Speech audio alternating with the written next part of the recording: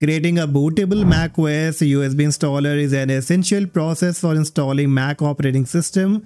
If your system is running slow, or if you want to make a clean installation, or even if you want to downgrade your Mac operating system, you will have to create a bootable USB installer. But the normal and the manual method is a bit complicated, where if you are creating bootable USB on the Mac, you will need the terminal process, which is not easy to perform. And if you're using Windows, then you will have to go through with a long procedure, finding the macOS image and making a bootable USB. But here only to make this task easier, our sponsor comes in, that is iBoysoft DiskGeeker, with which you can quickly create a macOS bootable USB with few clicks only. Okay, so bring up any of your browser, then you have to search for iBoysoft DiskGeeker.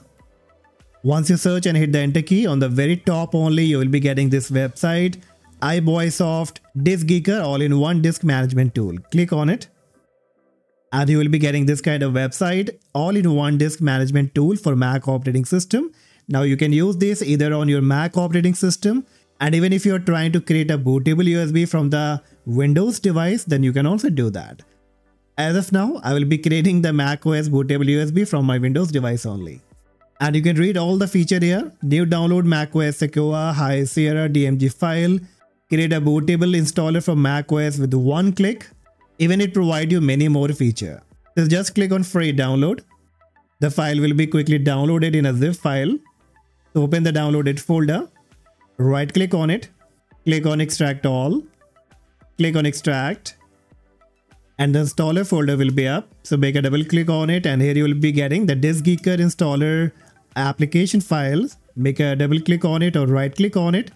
Click run as admin. And this will be now loading up. And very soon you will be getting this kind of dashboard of the iBoysoft DiskGeeker. The dashboard is quite neat and clean. On the left hand top you find the clone option, where you can clone the OS disk, clone partition, clone disk. Very useful feature. Below you find the BitLocker, where you can encrypt your drive using the BitLocker option that this tool provides you.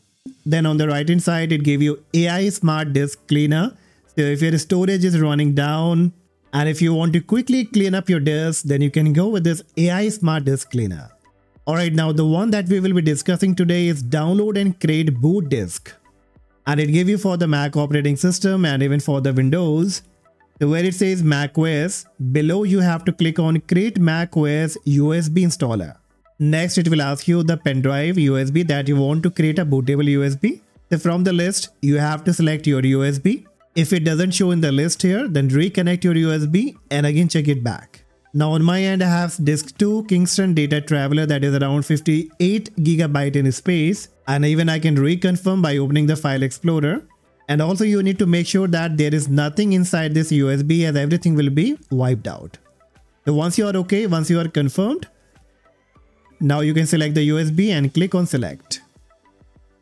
And now finally it will ask you that which OS image you want to create a bootable USB. So it will list you all the Mac OS version like High Sierra, Big Sur, Ventura, Sonoma, Sequoia, Tahoe, that is the latest one. So whichever you want to pick, like I will be going with the latest one, released in September 2025, that is macOS 26 Tahoe. But if you want to go with any other, then you can select that option and then finally click on create boot disk. And that's it. Now you need to sit and relax. It will be automatically downloading the macOS image and it will be creating a bootable USB. And this process may take some time. As you can see, the size is around 17.24 GB. So let's wait until the process is being completed.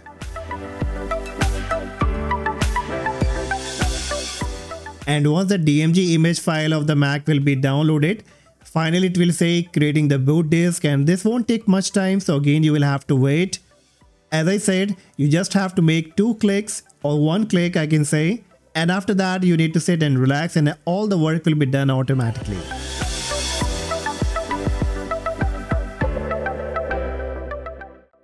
Alright, and bingo. So here we go. And it says boot disk created successfully. Alright, so finally you have created a macOS bootable USB installer without doing too much, with just few click. Now you need to connect this macOS bootable USB to your Mac device. You can boot with it and start the installation or whatever you want to do.